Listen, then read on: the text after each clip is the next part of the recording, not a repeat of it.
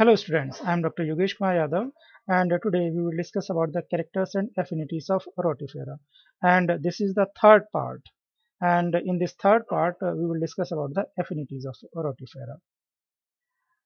Let us look at the affinities of Rotifera. They are having the resemblances with the Arthropoda, Tocophore larva, Platyhelminthes and Nematoda. And first of all we are taking the affinities with Arthropoda. Actually, we see that the body covering that is composed of cuticle and it is found in arthropoda also. Second is the superficial metamerism, means the body looks like that there is metamerism, but that is not true metamerism as is found in the arthropods. Third is the presence of two jaws; those are known as the trophy. And fourth one, the moving bristle hearing arms of Idalia suggest the appendages of a crustacean larva. So these are the affinities with arthropoda. Second affinities are with the tocopher larva. Actually, some adult rotifers they resemble with the free living tocopher larva. And this tocopher larva is of Annelida, Mollusca, Nematina, and Bryozoa. The peculiar rotifera, that is a trochosphere that appears almost like a sexually mature trochophore with a mastax.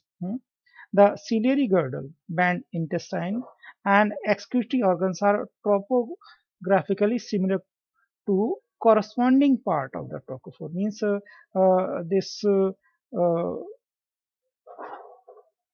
alimentary canal, okay, means the intestine and the excretory organ, they are topographically similar to the corresponding part of the tocophola, but that is the main feature.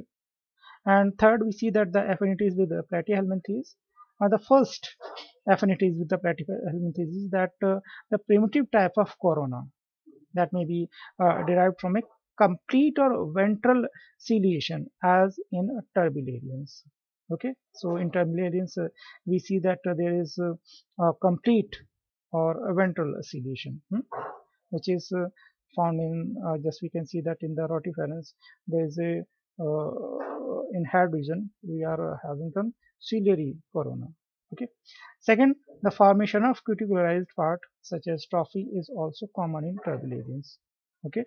The third one is the protonephridial system with flame bulbs, recalling that of rhabdocele, is definitely against the derivation of rotifers from any higher group. The fourth point is that the retrocerebral organ is probably homologous with the frontal organ of the turbularians.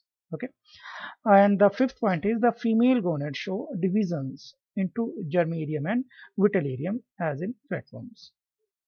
Now we see the affinities with nematoda. The rotifers resemble the nematodes in being composed of a relatively few cells, having a nuclear constancy, a syncytial epidermis, and a body cavity without a special lining. Thank you very much.